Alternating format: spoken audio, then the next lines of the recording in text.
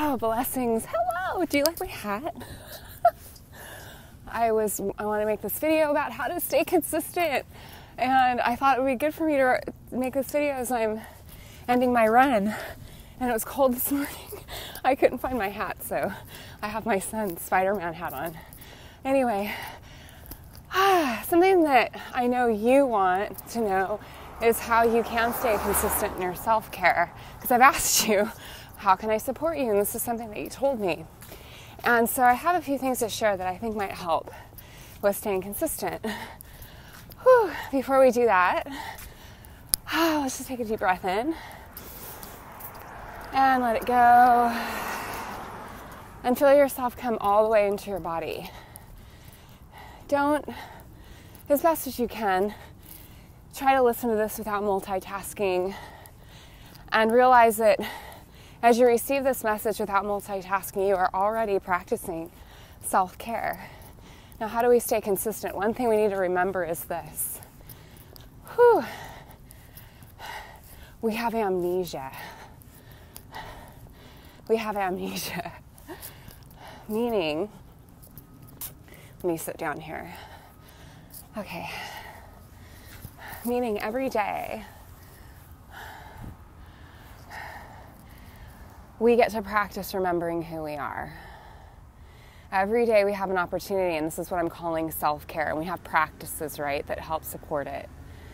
But every day we are, let's be honest, we're at war. We're at war or in love, but also there's a part of us that really does not want any part of our growth. Right? It's like if we don't remind ourselves of our enoughness every day, of our magnificence, of our radiance every day, then we are unconsciously in the stream of, something's wrong with me, not good enough, small scarcity, hiding out. It feels like agitation. It feels like depression. It feels like heaviness. So these are all flags when we're feeling this way that we may be caught in an unconscious belief that something is wrong with us, that we're not good enough, all of that kind of thing. So self-care, when I say self-care, I mean those practices that wake us up to the truth of who we are. I don't have to teach you how to be critical of yourself. I don't have to teach myself that. I don't pay anyone to teach me that. I pay teachers, I invest in care practices, in guidance and support to help remind me of my own, magnificence. So we need to get that this is a fight. We're fighting for our lives. And when we realize that, when we get that, every day, lost to insecurity, insufficiency, doubt, resentment, heaviness, addiction. Every day lost to that is, we don't have those kinds of days to spare. And so we need to get the urgency of self-care, the urgency of practice, of remembering who we are. And what does that look like for you? Because if we don't have practices, we are believing the trance of unworthiness. We actually have to have practices to wake us up out of that. And so, something that one of my mentors says is we need to make self-care law. And when I heard that, it really blew me open and blew my mind, because it highlighted the ways in which I had kind of put self-care on the back burner in a way that it wasn't, it was sometimes it's not a priority. I'll let laziness get in the way, or I'll let that thought, I don't feel like it, get in the way, or I'll let, I'll do it tomorrow get in the way, or I'll let it's too much get in the way. And we have these voices inside that are trying to pull us away from remembering who we are. And so staying consistent with our self-care requires deep commitment. and this awareness that you are in ways fighting for your life. You're fighting for your life. Don't you get that? That if you're not taking good care of yourself, if you're not taking care of your physical body, your emotional body, you're not connected to source, to whatever your relationship is with Creator, I call it God, your relationships, if you're not taking care of these things, then it's easy to get swept away in the trance of unworthiness. You are worth fighting for.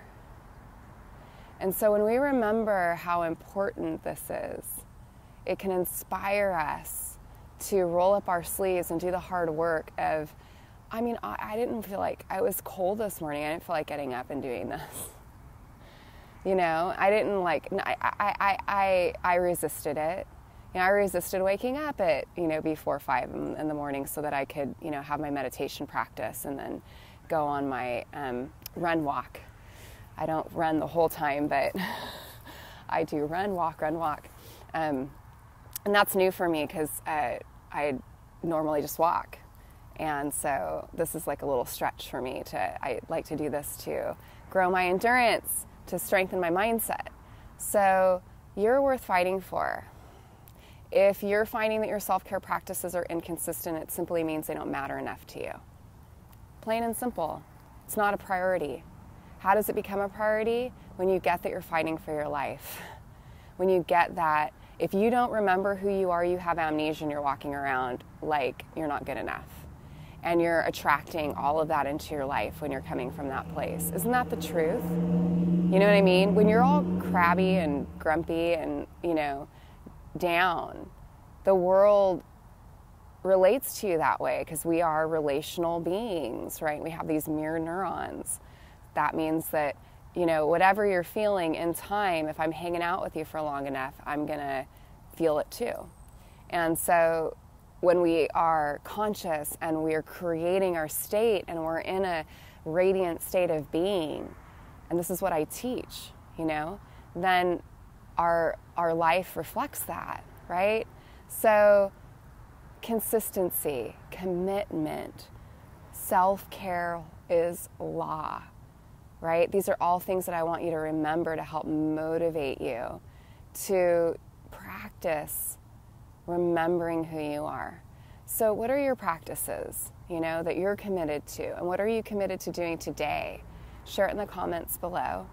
And some of my favorites, like meditation, I already mentioned, definitely moving my body every day, nature, right? Getting out in nature, cuddling with my kids and my husband and my cat.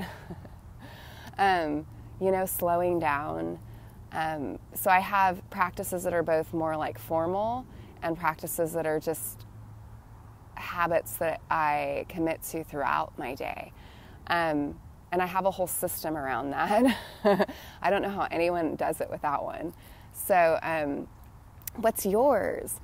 Please let me know. Drop it in the comments. And really, this is the time of the year to commit more than ever to waking up because, 'tis the season for holiday stress and overeating and drama if you're not in your right heart and mind.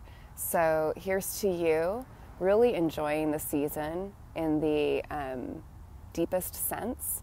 And I'm sending you so much love and many blessings. Let me know what about this served you. Namaste.